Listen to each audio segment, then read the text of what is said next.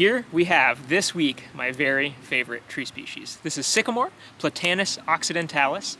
Sycamore is sort of a champion tree of our floodplain forest, which is one of the reasons I love it so much. But it's also just gorgeous and really, really big. They can get huge very fast, and I love big trees. Just can't help it. First thing with Sycamore, super easy to identify. Let's start with the leaves because I have one here in my hand. I had to dig it out of the snow, so it's not kind of perfect, but it's the best we could do. So you can see it has palmate venation, where the veins are arraying out of one central point. It's also a pretty round leaf and has these sort of, coarse teeth on it. We have sort of lobes, more kind of teeth than lobes. They can get also really massive. I've seen some really, really big sycamore leaves, kind of more shade leaves, but this is kind of their normal size, about sort of, 5-6 inches wide.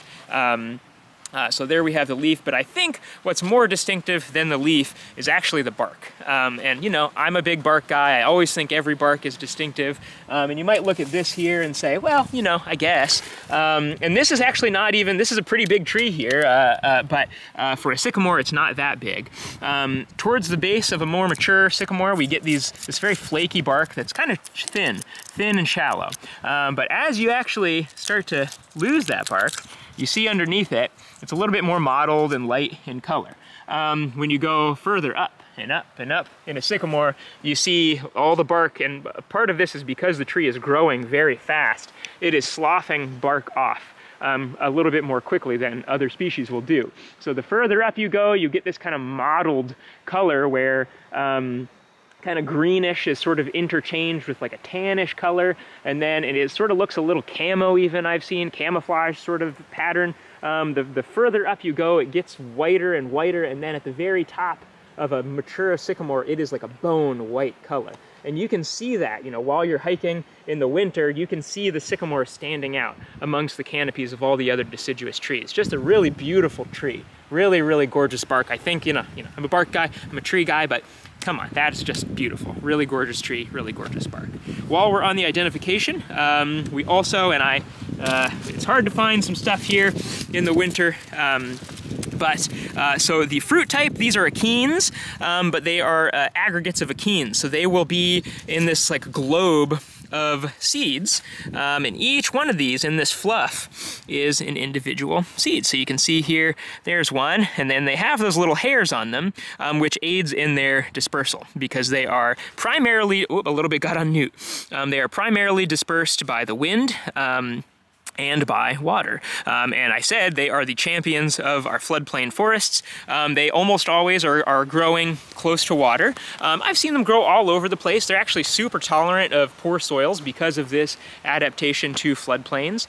They can tolerate pretty impoverished soils that don't have a lot of oxygenation, so you actually see them planted a lot as street trees. Other sycamore species do very, very well as street trees too. If you've heard of a plane tree, most other people in the globe call Platanus species plane trees.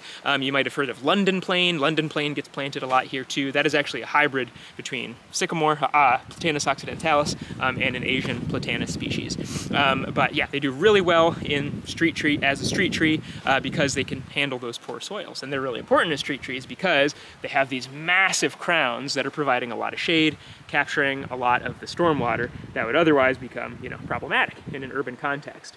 But here out in the woods, out in nature, they do grow huge, massive. Again, one of the biggest trees that we actually grow in the east. The biggest diameter deciduous tree. Don't remember if I mentioned that yet or not. And they have these massive, massive crowns. Now, a tree that gets this big and this fast, to me, is super important ecologically because all this plant tissue is food for other species. Those massive canopies is basically an insect factory.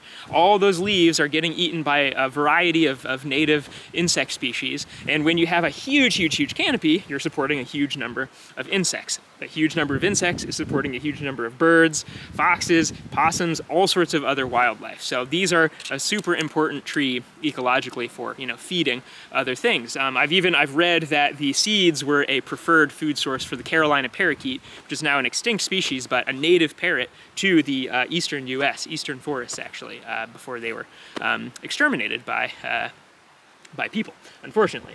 So, in addition, ecologically to supporting all of that wildlife, the fact that they grow next to streams makes them really important there too. So any tree species growing next to a stream is going to really be contributing to actually the water quality, in addition to the health of the forest that surrounds the stream. We call streamside streams riparian forests. That just means streamside in Latin.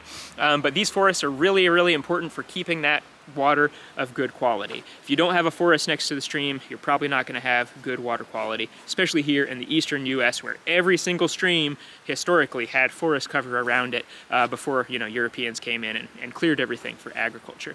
But the fact that they grow so fast is one of the reasons I plant them so readily.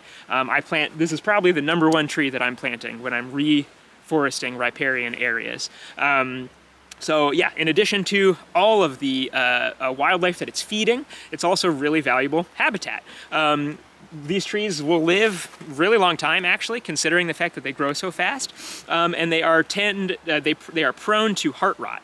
And in general, the wood is not very rot resistant, but it has other really valuable features. So let's first of all talk about that standing tree that is rotten out. If this tree is 10 feet in diameter and the entire center of the tree is rotted out, that's very useful for a lot of different wildlife. Before Europeans came and started building cities, where did all of our chimney swifts, for example, live? Well, if there's giant trees everywhere, tons and tons of sycamores that are completely rotten out, then cavity nesting species can happily survive in there. So we're talking about bears, foxes, owls, like all sorts of wildlife are living inside of these cavities. And there's even a lot of legends and stories about kind of early European colonizers, pioneers, even living inside of these trees. Supposedly the first Europeans to ever settle in what's now West Virginia were these brothers that were kind of on the run. They deserted during the French and Indian War, I believe, and they thought they were being pursued, so they hid inside of a big sycamore tree for like 3 or 4 years, and that was the first Europeans to ever live in West Virginia, according to the legends. But they are just a really valuable tree, super valuable again for habitat, for food. Their wood is actually really nice. Again, it is not very rot resistant, but it is super resistant to splitting, which makes it really, really valuable. Back in the day, it was a primary source of wood for buttons, to make buttons out of, because it doesn't split very easily. So you can make a piece of wood really, really tiny and plane it down so it's really, really thin, and drill a bunch of holes in it, and it still won't split.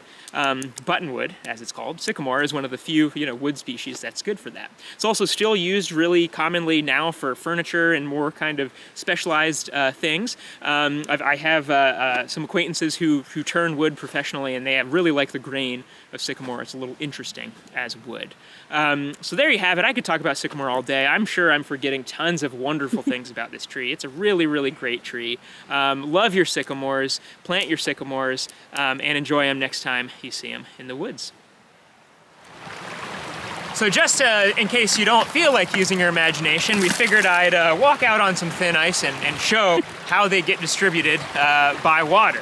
So these achenes, that's the technical fruit type of the sycamore, you can see again they're tiny, tiny seeds, and they have all this fluff on them. That fluff makes them buoyant in the water. Yeah, to me they resemble fly fishing lures actually, because yeah, they have all those little tufts to help them float, just like a lot of fly lures do. So here we go. Now